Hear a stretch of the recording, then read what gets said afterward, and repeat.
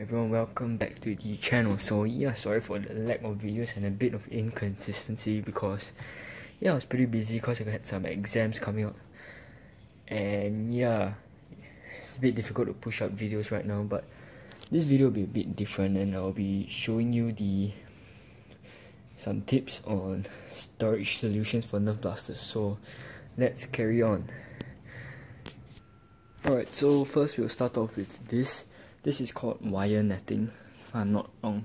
And I bought this at Daiso, some store, for $2 a piece, which is around from here all the way to here. So it's like quite okay size for $2. So yeah, it's pretty cheap. So yeah, it's a good way of storing your blasters. And the hooks are 2 for $2, so it's a $1 a piece. So yeah, it's easy way to go and get some of these and hang your blasters up. So over here is the same thing, just it shows you that you can hang actually anything at all basically. So yeah, moving on, we'll go with this. Right, so this is a backboard. If you don't know what this means, it's like the boards with holes inside, like those that you see in the stores.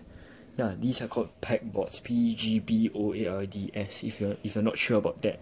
But basically what it does is that it actually hangs your blasters and actually displays them pretty nicely up on, yeah, like this, and at the back as well. Pretty much from here onwards, it's all pegboard. This one's a metal one, the others are wood, if I'm not wrong. But yeah, there are pros about this that you should go and consider about getting this, because first, you can actually clear all your blasters and actually hang them up pretty neatly all over the board itself, and it actually look pretty cool. And yeah, it looks neat as well. And the second thing is that when you keep your blasters in a box, it actually tends to scratch and getting paint chips all over your blasters, which is not very nice. So yeah, this thing actually helps prevent that from happening. So basically that's all for the pegboard. And now we'll go to this. So this is a rack that I got.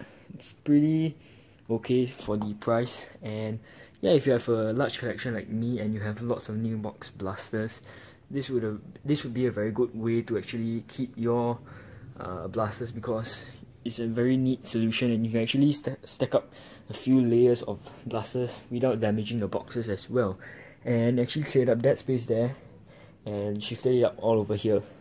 So yeah, that's a very good way of an efficient way of keeping your new box blasters. Alright, over here for the last solution is actually these are IKEA boxes, and they are pretty reasonably priced, and they are very good for your storage and keeping your clips and magazines and darts. So yeah, they actually can hold lots of stuff. As you can see, I keep my darts here, my magazines or clips or whatever, I don't care what they're called.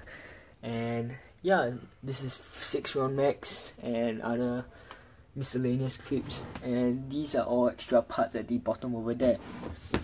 And preferably you could get this type of boxes, but probably the clear ones, so that you know what you are storing inside the boxes, so it'll be easier to take out whatever and find whatever you need easier. And yeah, at the bottom is the modulus attachments and some of the modulus blasters inside. And yeah, that's basically it for this video, and I hope you enjoyed this and I hope it helped you. And yeah, see you guys in the next video.